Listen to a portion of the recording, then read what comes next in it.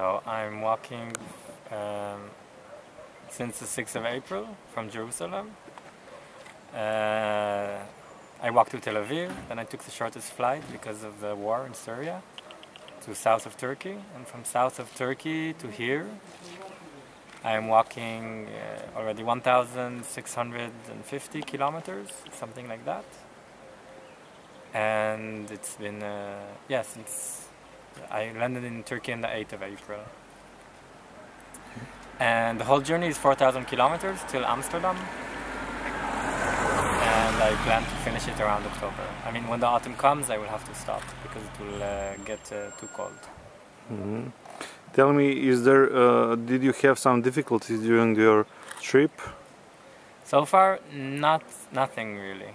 Really, it's been amazing support. In Turkey, people helped so much because I was really unprepared.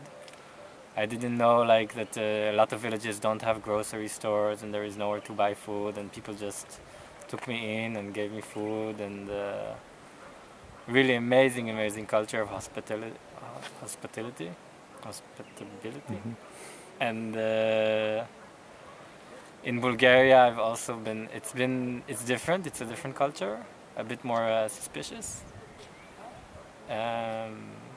But few people also were very helpful. But I don't really need anything. I mean, I have a tent, so I can sleep wherever.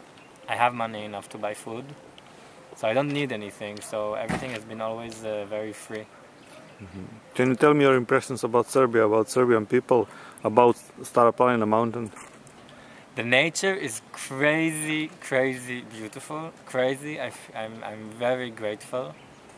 And my friend told me from Dimitrov to cross over the old mountain and to go to that area to watch this twining lake. I don't remember the name, but I'm good with maps.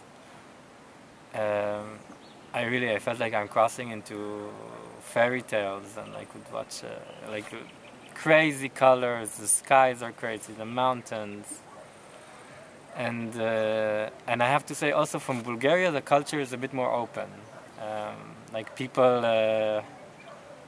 for me it's very simple. I just walk and I say Dober dan. And in Bulgaria I don't always have the chance to even say Dober dan because people are not really looking. And in Serbia I had much more contact. Even I'm just here it's my 4th day. So, but so far it's been really amazing. I understand that you will visit an exit festival. Well, I just found out about it, and it's exactly on my way, in exactly the time more or less that I will pass there, so it's unavoidable. I walk mostly on little roads, but when I have to walk on a highway, then I listen to music. And the only thing I miss in this walk, really the only thing, is to dance in parties. And I'm very happy to discover this.